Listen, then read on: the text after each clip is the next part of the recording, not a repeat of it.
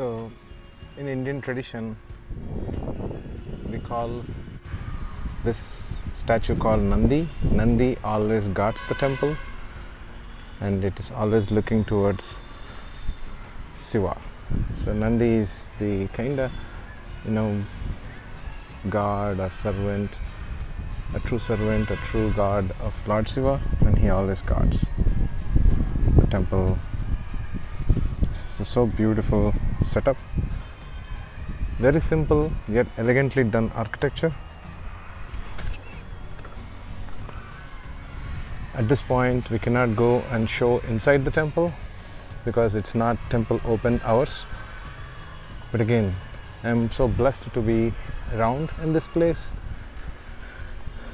and I hope you're also enjoying the feel and the look of it.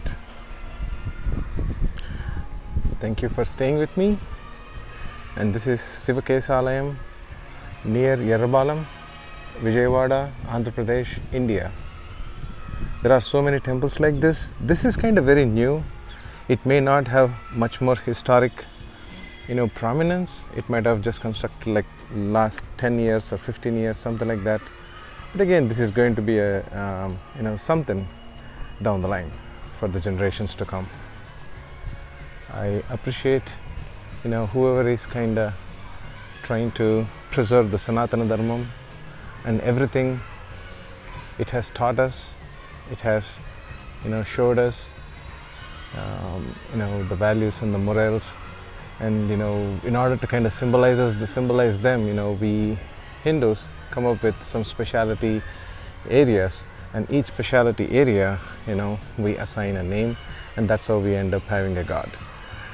This might be too generalization, sorry about my English, but again, this is how actually something like I always taught kids whenever they ask a question from other cultures, hey, why do you have so many gods? I end up actually answering very simply, sensibly, the way the kids understand or the way I understood.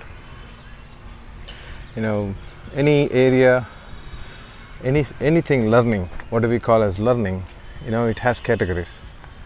It has specialty areas, right?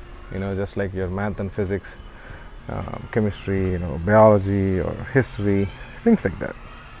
We call that as education. So yes, we have something called as God, and then we go with the specialities, and then specific requirements at the specific times of your life. At some point you are more concentrating more about your health, more about your peace, more about prosperity, your financial status, your generation, the way you wanted to take it forward, studies, right?